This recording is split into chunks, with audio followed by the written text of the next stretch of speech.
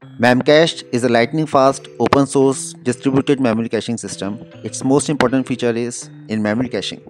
It stores frequently accessed data in RAM, reducing database queries and boosting application speed.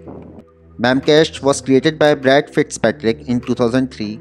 He was working on LiveJournal, a social networking site, and was looking for a way to improve the performance of the site. Memcached was the solution, and it has become one of the most popular caching systems in the world. The problem that Memcached solves is the latency of accessing data from disk. When a web application needs to access data from disk, it can take several milliseconds.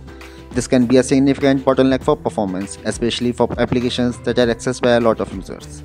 Memcached solves this problem by caching frequently accessed data in memory. This means that the data can be accessed much faster, which can significantly improve the performance of the application.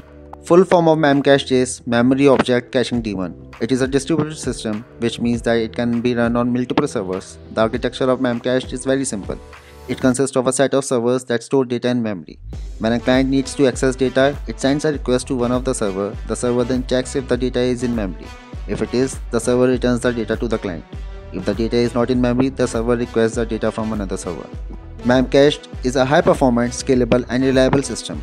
Memcached is implemented in C. It has a very simple library that can be easily integrated into web applications.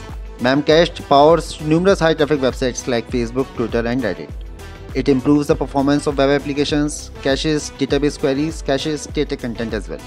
Memcached is different from other caching systems in a few ways. First, it is a distributed system. This means that it can be run on multiple servers. Second, it is very fast. It can access data from memory in a fraction of a millisecond. Third, it is reliable. It uses a variety of techniques to ensure that data is not lost. Time's up. I hope you enjoyed this worldwide tour of Memcached. If you want more exciting tech topics, hit that like button, subscribe, and stay tuned for more quick insights.